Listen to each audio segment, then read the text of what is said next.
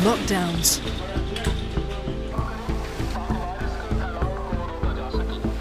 Social distancing measures. And trillions of dollars in monetary and fiscal policies. Governments across the globe are putting in place unprecedented measures in the fight against COVID-19. But these can only help slow down the spread, while medical science works on a way to stop the disease. The vaccine is the ultimate solution to this. Everything else is temporary. Unfortunately, because of the prevalence of this, the contagious element of the coronavirus and the seasonal element to this that I'm anticipating, I genuinely believe that the only way to truly contain this ultimately is the vaccine. So that's why having these dozens of companies in this effort is very important. The race to find an effective vaccine involves researchers around the world. At this point in time, there are over 50 companies, 50 companies, looking into developing a COVID-19 vaccine. So it's quite unprecedented, and I think it's a reflection not only of the seriousness of the pandemic itself, but the state of science and biomedical science in particular, and that they're all around the world. China, Singapore, European countries, the US, and you have a whole range of companies from the very traditional big multinational biopharmaceuticals to small biotech companies. Governments and other groups have committed to hundreds of millions for vaccine research. But aside from cost, there are also questions over affordability and accessibility. It cannot be expensive, unfortunately, because this is going to be something that the government will pay for it, most likely, or insurer will pay for it. So it has to be very, very low cost.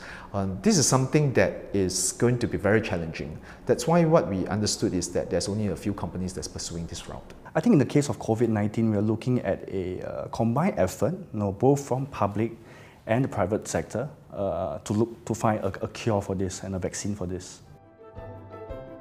Arcturus Therapeutics, a biomedical company in the US state of California, is one such example.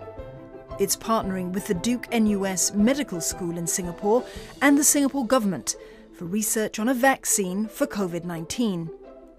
The company is working on a product which, if successful, could vaccinate a large number of people quickly and at a low cost.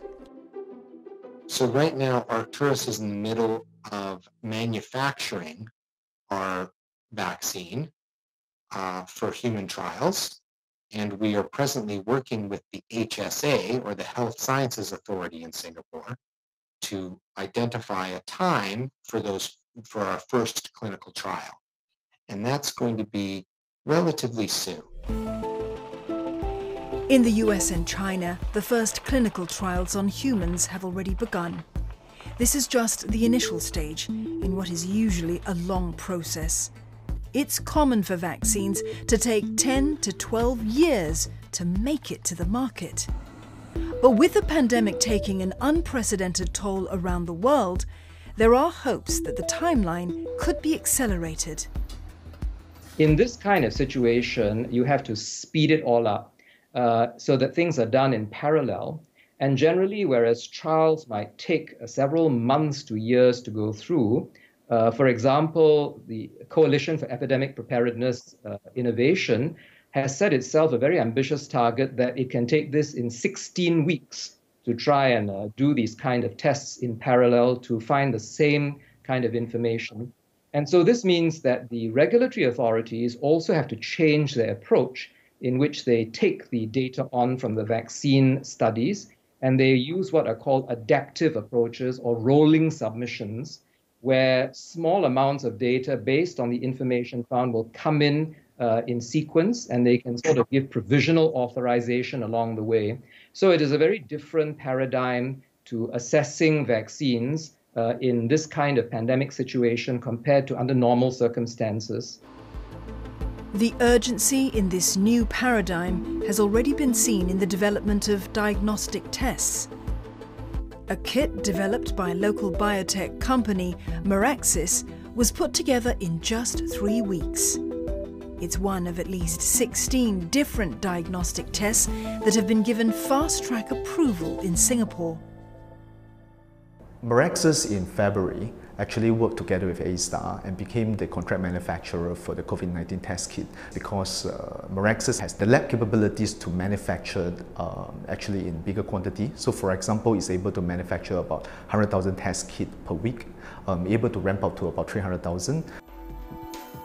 But health authorities know that testing alone won't be enough to win this war. A vaccine could stop people falling sick. And yet, even if there's a medical breakthrough, experts warn that there will still be issues over accessibility. Once we have the vaccine, who gets it first and why? Unfortunately, it's the person that's first in line. It's kind of a sad reality in life that sometimes the people that desperately need the vaccine will not necessarily be the first to get it. The other, of course, issue that arises then is who can afford this vaccine? Because if it is only developed countries and rich countries that are able to reach this stage, when in fact it's a global pandemic, then there is a major issue of if those populations with much poorer health systems do not have access to the vaccines, then in fact you are not able still to contain the pandemic, and you would find successive waves of this going around.